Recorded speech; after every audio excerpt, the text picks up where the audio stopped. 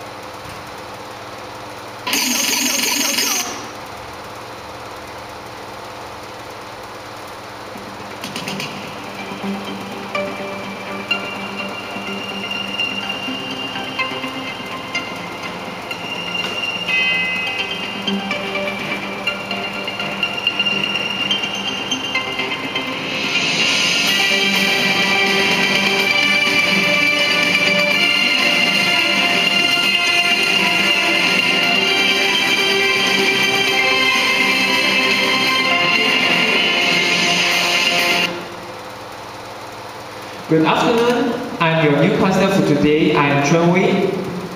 And Hui Min. Welcome to Cactus Headline.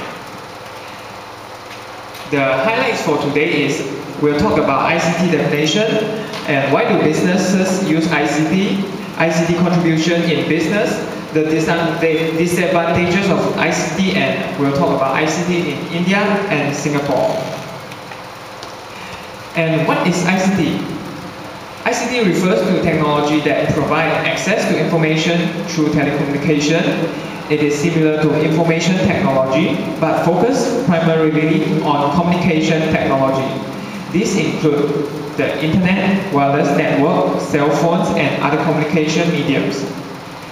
ICT has provided society with new communication capabilities.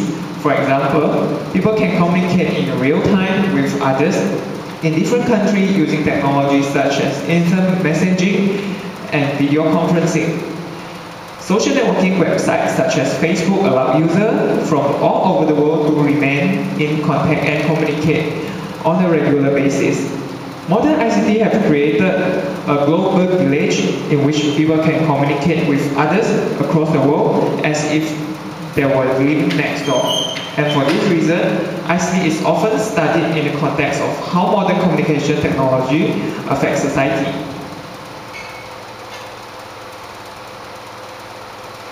And in business, ICT is often categorized into two broad types of product.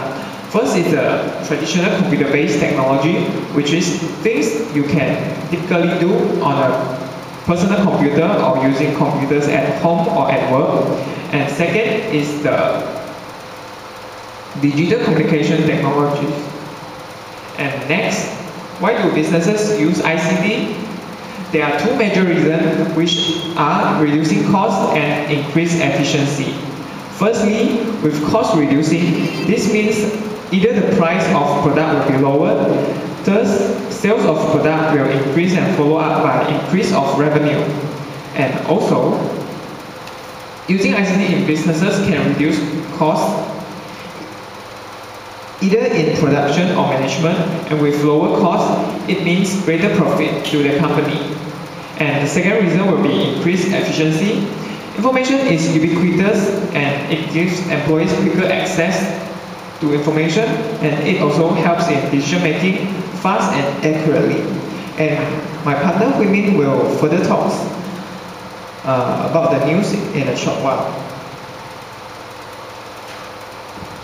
Okay, everybody, now I will continue to the next slide, which is how can ICT help in international business? There are four main functions of the ICT, including first one is the marketing, second one is the improving communication, third one is the production, and the last one is the stock control.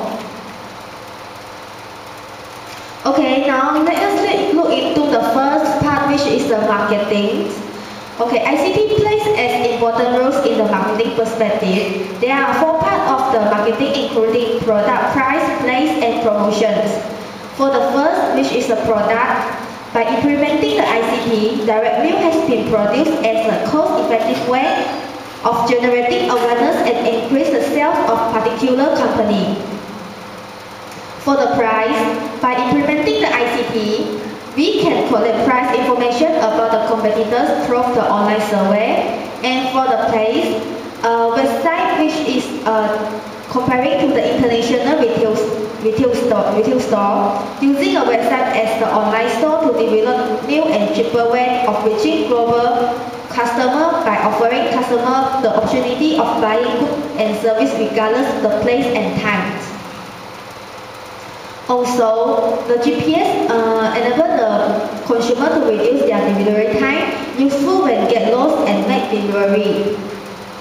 And for the last one, which is a promotion, by implementing the ICT, we're able to promote digitally by using direct mail, online catalog, and also website. Now I will show you the example of the online store, which is the eBay, and the Amazon.com, which is the famous online store. And now I am presenting the next function of the ICT, which is the improving communication. It means that ICT allows communication across the world more faster, easy, convenient, and cost-saving. Video, and for the first, which is the video and the teleconferencing, it allows the cross-marketing, contact the supplier and customer. And for the fax, it allows text, picture, and document to send immediately in a lower cost. And for the mobile phone, it is the most common today, which allows the convenience verbal communication about each other. And now we'll look into the third function of the ICT, which is the production. The ICT can help in the first part, which is the design, where the CAD software allows the designer to create a detailed design of a product. It allows mistakes to be detected before product goes to manufacturer. And now we'll look into the second function, which is the manufacturing. By using a CAM means the product can be made non-stop as they're not tired. And so the quality of products is assured all the time. The company can also enter bigger profits since there are no labor costs by using a CAM system. And now we'll look into the next function of the ICT, which is the stock control. The stock control system can be used to ensure that the supply of product to sales point is guaranteed, which is known as the JIT stocking. And under the stock control, there are two tools they use for stock control. The first one is the electronic data interchange (EDI). It involves the computer-to-computer exchange of invoice, order, inventory data in one location to a computer program in another location. There are some benefits